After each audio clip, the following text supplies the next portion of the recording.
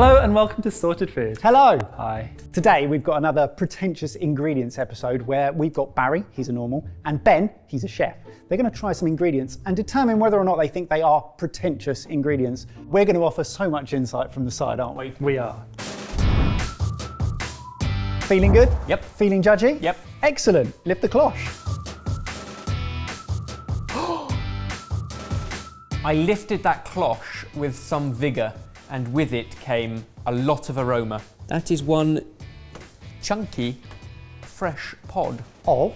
Vanilla, I presume. Vanilla. It looks like a very girthy vanilla pod. Yes, Barry, these are Tahitian vanilla pods. Grown in the Raiatea island of French Polynesia, these vanilla pods are cultivated using plant compost made from coconut palms and coconuts, producing long and fleshy beans with delicious caramel and anise flavours.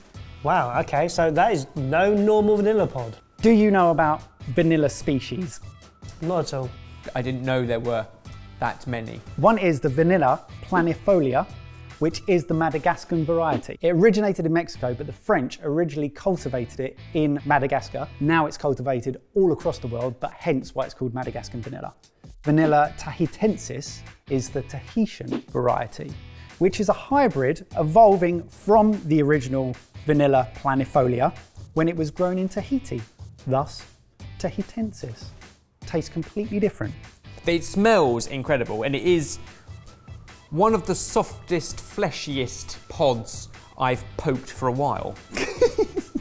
Should we put something in his mouth so he can't talk? Yeah, great idea. Oh!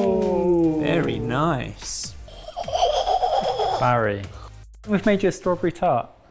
It's got creme diplomat in it, and we used an entire vanilla pod for the batch of creme diplomat.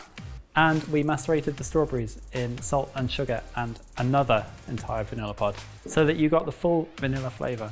Wow, no expense spared. I know how expensive vanilla is. May I? We'll see about that. We'll see. So there is a fair old bit of vanilla in that because we really want you to taste any differences that you can know.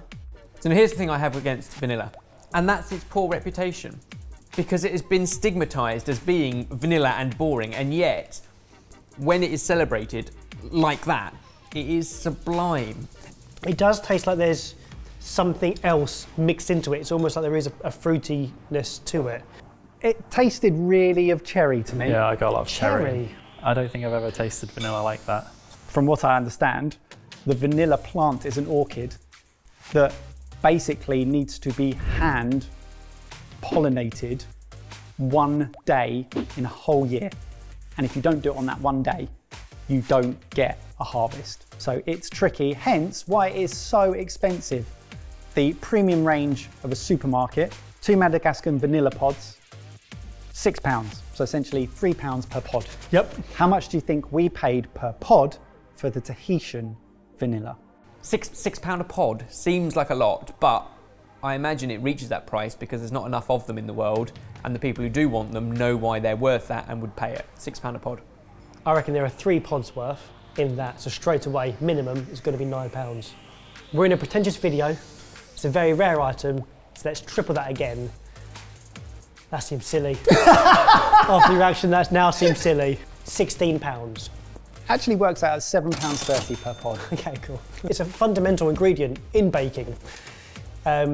So I feel like you're paying then just for the quality of it. And if this is the highest of quality, then I don't think that makes it pretentious. It's just in short supply, high demand, and it takes a lot to get it to that stage. Not pretentious, just very expensive. Started off strong, boys. Lift the cloche. Ooh, and here we go. What is that? It's also so Barry as well. Yeah, 100%. He's probably already got it, that's mine. Should it be that colour? All right, so we have crystals. Is it a rock salt? It looks like some fictional gemstone that you could ward off dragons with. I was trying to put it in my mouth. It's salt. These are Persian blue salt rocks, the rarest and most exclusive salt on the planet. They are beautiful. Extracted from a salt mine in northern Iran, The colour comes from the formation of the crystal structure under intense pressure. The crystals fracture the light, creating the optical illusion of a shimmering blue jewel. The salt has a silky sweetness that works beautifully when grated, with a grater, over salads and truffle dishes. Wait for it. This is where it gets even more Barry. We thought you might carry that in your pocket or something. On your keyring. Grab it. He has got one. People can't see. You've got one. Oh, shut up. I was looking for one of these for wasabi the other day. Have it. Because Barry's already got one. No lie. I would compare it to what I would associate with a good sea salt. It's got a minerality to it beyond just sodium chloride, but not hugely different, no. It's a bit of theatre to the table. I think that bit I get. Would you like to taste a dish topped with some of this rare salt? Yeah. So yeah. Fantastic, bring it. Oh, yes. Oh, yummy. Barry, we have made you a beef tartare straight out of our very own cookbook, How We Cook. It's a classic dish with some brioche on the side. I'm having a really nice day. Are you? Yeah, I'm enjoying this. Riv salt started by a Swede who was in a teppanyaki restaurant in Beijing, and he was inspired by the big ginger grater and using the rock salt. So sort of combined that with Scandi design and came up with the Riv Salt brand. After over a decade of doing this, we still come across things, to today, that are new to us and that we learn. And it's a talking point. That's its purpose, surely. Actually, do you know, by approaching it like that, you're not setting it up to be anything that it's not. That is an amazing dish. Every part of it should be celebrated, even at a final flourish. So what better way to, as a final flourish, than a little grating of Riv salt on top. I like it. Should we talk about price? I'm going to give you a frame of reference, and that is Maldon sea salt flakes. We use those a lot. For 250 grams of Maldon, it's £2.20 or £8.80 a kilo. How much does that weigh? You have 150 grams there. I wouldn't be surprised if they're £2 a rock. So let's say £6. I think this is probably 10 times at £22 for those three. Oh mate, you're in luck. It's £15.95. Oh. £106 a kilo. I mean, that's still a lot for salt. It's an ornament as much as it is an ingredient. Well, in that case, Persian blue salt rocks, pretentious or not. This isn't pretentious, I don't know what is. The idea and the story around this one feels a bit more pretentious, and I don't know how I can justify that based on the same logic with the vanilla, which I thought was not. But I think this might be.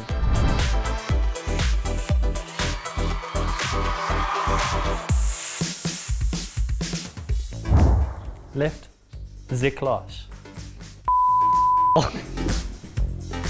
Oh. Let's go. Are they snails? Yes. Good job. I do like snails when they're covered in garlic and parsley and butter and you can't taste the snail. They actually come in a presentation tin and empty shell gift set. And snails are considered something of a French delicacy, often referred to as escargot, and frequently cooked with butter, finely chopped shallots, garlic, parsley, salt and pepper. The environment of which you eat a snail in is usually quite pretentious. It's usually high-end restaurants, is what I'd associate snails to be in. But actually, as an ingredient, I mean, you couldn't get any more basic. I like the idea of snails because of their tradition, and I've had them in France a few times before over the years. Shall we give you an opportunity to get over the fact that they're snails in a cooked dish? Please. I think you're going to like it. What is that? I love the presentation, I must say. This is beautiful. You've seen what's in front of you? Yeah. I kind of assume that you know what that is a version of. I presume this is snail porridge. It is.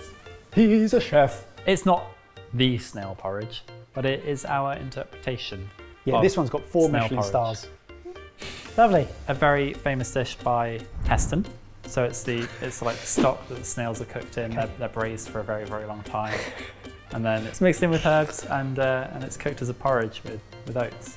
I can't believe that you are feeling a bit squeamish about snails, and then we serve up a delicious green snail porridge and it still isn't making you salivate. Unreal. So good, isn't it? Absolutely yummy, melt in the mouth, which so often they can be like bullets and a bit rubbery. Those have been braised for a very long time, 4 to 5 hours. Now this absolutely is not a traditional look at how snails are used. I mean, they make up parts of ragouts in France, as well as being served with parsley, garlic, butter, etc. Paellas in Spain, all over Europe. So, you know, where are you leaning at the moment? This actually is giving me goosebumps a little bit. Sometimes when you have food that takes you by surprise, it makes your hairs in the back of your neck stand up a little bit. Like, it genuinely excites me. But they're delicious and they are not pretentious, no matter what the price. Oh, no matter what the price. There is this perception that tinned or canned food is generally cheaper. We disproved that when we looked at things like the duck, the confit duck in a tin that was French and actually well sourced and was a great product in a tin. £8? 300 grams. These are priced at £9.99. No. It's good, because it's, for us, it's a novelty. To spend £10 on some snails is I think that's a bargain. That feels expensive for something you can dig up in the garden. I wonder what the species is and whether you could just go and pick them from the end of your garden. You're not the first person who said that today. Oh. Pretentious or not? Not pretentious. No, just not celebrated enough in the UK. Not pretentious. But you like them? Yes. Still on 100%. Last one, Baz. Give the cloche a lift. That is a lot of mustard. Stick with the French theme. Moutarde. Is it just standard mustard? Would be It my looks question it. to you. I mean, that's whole grain mustard. Okay, that's some fiery mustard. Tastes like mustard. It's got a musty burn. Oh, it gets stronger. That's what I'm talking about. I love whole grain mustard. To the point where I will slather my ham sandwich with a good thick layer of it. Because I can't get it hot enough. We found it. It's got to have, it's either the really high quality mustard seeds or like mega fresh to make it that powerful, or it's got something else in it. Some form of alcohol, which also gives it acidity. It is alcohol. This is Pommery Royale mustard with cognac. Cognac? Pommery Royale mustard with cognac is a heavenly combination of gourmet whole grain mustard and luxurious cognac. I go through quite a lot of mustard at home. I probably go through a jar a month. Do you think you would go through this jar? Oh no, I wouldn't go through that jar. That's a big jar. Who doesn't love a wax seal on something? I dream the day one day I can get a letter through the post with a seal like that on top. It's really nice that he remembered our wedding invitations. Oh, that's where I saw it. Done on the right occasion. Sometimes it can be a little bit tacky, but it's really cool. So the brand of this particular mustard, Moutarde de Meaux, are from Meaux, a cathedral town about 60 kilometres west of Paris, which is a town famous for producing mustard. Not as famous as Dijon. Well, okay, can you taste the cognac in it? No. No, you can't, can you really? It's so... I couldn't identify it. Well, want to try it with the lid? Yes. Ben, we've cooked you something delicious. I say that, me and Mike have done nothing. This is pan roasted pork fillet with a mustard cream sauce.